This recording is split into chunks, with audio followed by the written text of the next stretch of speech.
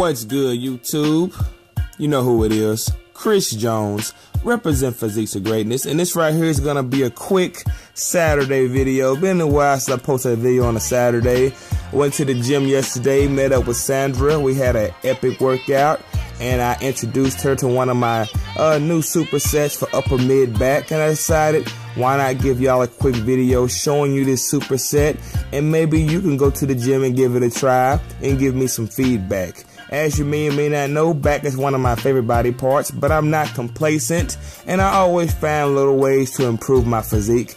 I really want to get a little more thickness and detail in my upper mid back, which is why I'm doing strict upper back rows.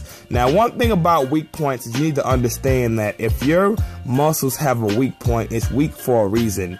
And the first thing you may want to do is maybe consider increasing volume in that weak point. For example, if you got weak ass biceps and you're only doing 3 sets per exercise, you may want to graduate to maybe 4 or 5 sets per exercise. Or it could be your fucking form.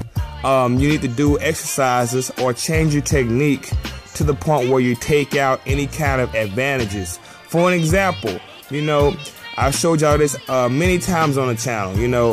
When you do seated dumbbell curls, it's a lot more challenging than doing them standing up.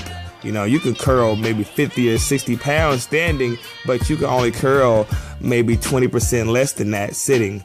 For an example, preacher curls, you're going to have your shoulders in a fixed position. You can't use any swinging or any body momentum. All the weight you're curling is going to be strictly biceps involved. So little techniques like that, is going to help bring up weak points, and back is no different. Now, as you see in this video right here, I have my back on an incline bench. I have it set as low as I can get it, and I have my chest on there. All right, now check it out. There's no swinging, no jerking from my body, because my body's in a fixed position, meaning everything I'm able to use is going to be strictly going towards my back, and of course a little bit of biceps, but you get the point. There's no swinging whatsoever. And each arm is going to work independently because I'm using dumbbells and I'm not using a fucking T-bar that's loaded with plates. And then we immediately, as soon as we hit failure, we go into the traditional dumbbell rowing. Notice how my lower back is swinging up and down.